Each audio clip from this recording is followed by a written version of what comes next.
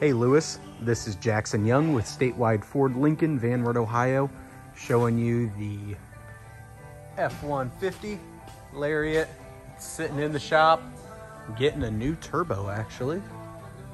So I guess that's good news. As we were inspecting the vehicle, hooking up to the computer, things like that, they noticed a issue, I guess it read an issue, and doing further research, that is what we found. So that's why it's sitting in the shop. It has not been cleaned up or detailed or anything like that yet, but I do know this one was well taken care of.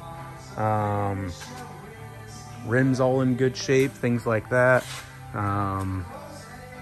Looks like I do notice that while walking around, just a small dent right there. Other than that, I mean, this thing's in pretty solid shape.